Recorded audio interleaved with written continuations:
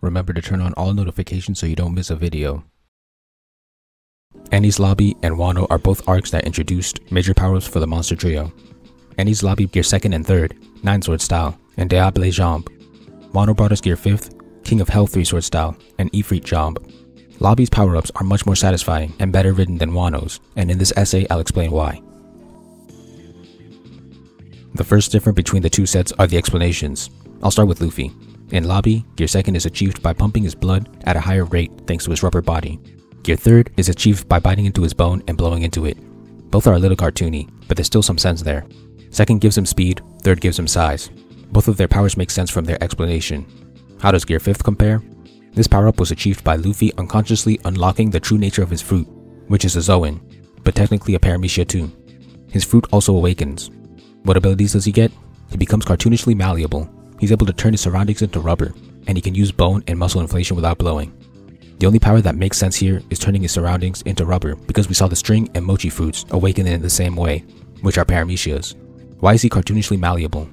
Why can he use gear 3rd and 4th abilities to a higher degree? It's not explained. Next, Zoro.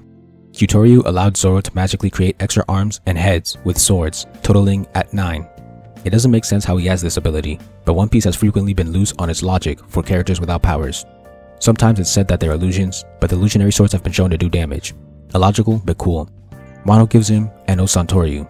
The explanation is that he imbues armament and conqueror's haki into his swords, and sometimes uses Kitsunebi Ryu to cut flames. This explanation makes more sense, but the power-up is lame. He just adds haki to his regular fighting style. The power-up doesn't compare to any of the other characters here, Lobby or Wano.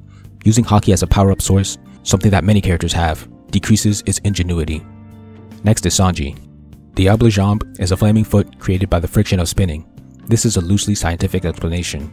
Sadly, when the time skip hits, this logic flies out of the window and Sanji can simply ignite his feet at will.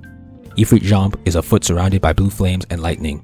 It's explained by combining diable jambe, haki, and his Germa body modifications to take on hotter flames. Well, since the friction startup was removed, this makes less sense. How can he choose how hot his foot gets? Haki and body mods allowing him to resist more heat is understandable. So are the blue flames. But why is there lightning? Like with Eno, haki is used, making it less unique.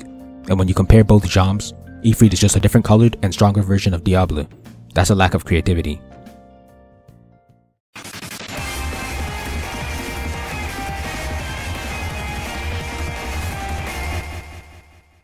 When it comes to abilities, gear 2nd and 3rd are better than 5th. 2nd and 3rd each have a specific ability that is favorable in certain situations. 2nd can't do what 3rd does and vice versa. But with the introduction of 4th, the higher gears become transformations that eliminated the use of previous forms, kinda like Goku's transformations. 2nd and 3rd were specific boosts, which was rare in battle manga and respectable. Many stories opted for Super Saiyan type transformations, where everything gets a stat boost.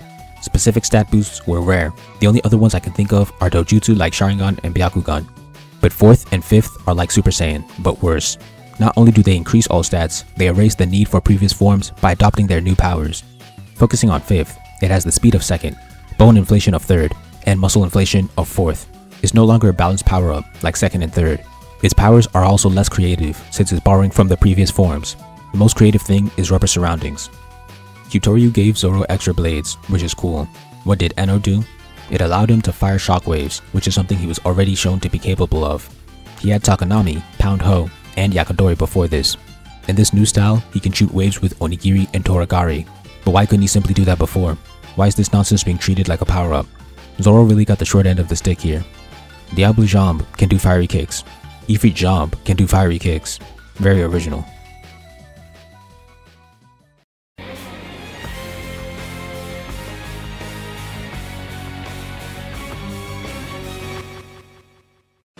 Design also plays an important role in power-ups because they have to look cool.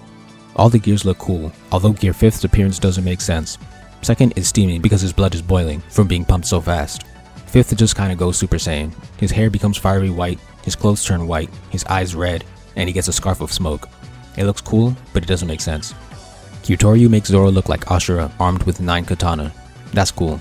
Santoryu makes Zoro's swords black, has some black lightning coming out, and has some green fire rings circling around them. That's lame. The lightning comes from haki, but where do the rings of fire come from? Diable and Ifrit both look cool because it's a flaming foot. but ifrit loses points for copying diable. In conclusion, Enies lobby has better power-ups because of their originality, their sources, their abilities, and their designs. Maybe you're wondering what I wanted or would have done. For Gear 5th, the obvious next step would be skin inflation. Many people predicted this, and I expected this. I don't know what powers those would entail, but it wouldn't intrude on the other gears. Maybe it would give him shape-shifting-like abilities. Having rubber surroundings is cool too. For Zoro, I don't know, but it'd probably have to do with him altering his swords in a creative way. Zoro's quirk was always his unusual number of swords. Kyutoryu exaggerated this by tripling his amount. Tripling again would be too derivative, but maybe the concept of illusions could be used in a new way. Maybe he could create illusionary clones, each with 3 swords. Zoro is tough. For Sanji, my idea has also been predicted, and that would be an ice foot. It's still an elemental foot, but now it looks different, has different purposes, and doesn't replace diable. Thank you for watching. Please like, comment, share, subscribe, and help me revolutionize the manga industry by buying my manga and spreading the word. All important links will be in the description.